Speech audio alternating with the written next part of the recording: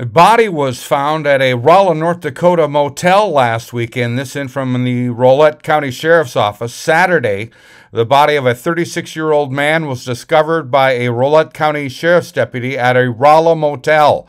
Death appears to be self-inflicted. Identification of the deceased is being withheld pending notification of the family.